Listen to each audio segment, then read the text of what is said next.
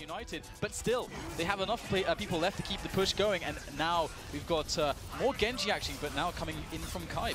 Yep, and I mean, he's done an incredibly good job. He is the newest member. A lot of problems here. They can also find a good timing to drop as well, and they might not want to do that. Nice flick there from Kenzie, and we see that already with United thinking about that high ground just as Anox were. But will Anox be able to break it more quickly? Obviously, they know what they're up against. They know how to break it, and Cypher has the big sword, and he will be slashing away, although not able to find any amazing engagements. And he will find Lucio out of the sky like a clay pigeon, and he's not done just yet. There's the second one, catching McCree with a nice.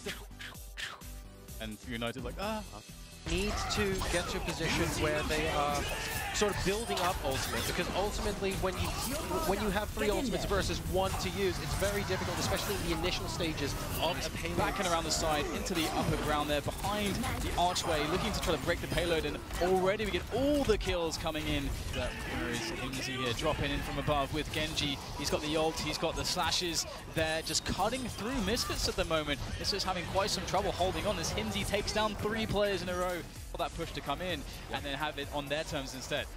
Well, at the moment in the final point, it's of course a lot more narrow. You are engaged indoors as well. AKM actually using an opportunity for the shield to go down to hit a triple kill. So it looks like we're just going to be popping in and doing the 3rd capture point as well.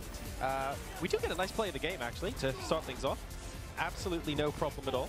To try to contest that, and right now it's absolute madness as we have some of these ultimates getting popped. There's still a couple ultimates to go. There's Sound Barrier and Transcendence there for Misfits, but it's not even needed. Look at this. Zachary is going absolutely mental with the Dragon Blade, and that is going to be that. Challenged, unable to do that much. Genji's on him at the moment, and he actually keeps surviving. Looks like he's going to be able to get the frag. Very nicely done there by Archie, keeping himself alive, and he's doing yet more work here. And they actually invested a lot to take him down.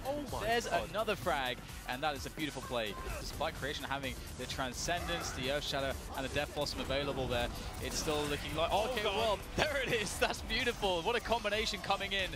That's what they needed. Back finding a good timing here, trying to cause some disruption. Again, that combination with Anik has proven absolutely fantastic, isolating players and getting the frags that they need, but there are still 3 players to deal with on the point. He's going to put up the deal with them, and it is working fantastically well. Oh man, the Cypher statement of intent, it is alive and well. Getting the triple kills, Zapre, Skipjack, and Soon. Anox from regrouping onto the point, but generally speaking, they are looking quite solid. Another push comes in now for Misfits. They've got Skipjack in there. He does have an Earth Shadow as well, but look at this, Kenzie's over the top there. The triple kill coming in with the Deadeye, and that is another big problem. He's not done just yet. The flashbang trying to follow up onto Skipjack. He's going to try and retreat, and there you go. Round with Deadeye at the moment, and Cypher as well from the side trying to avoid it. Here comes Soon with his engage though. He manages to pick off Kenzie, but nobody else at the moment, and this is the play that Misfits need.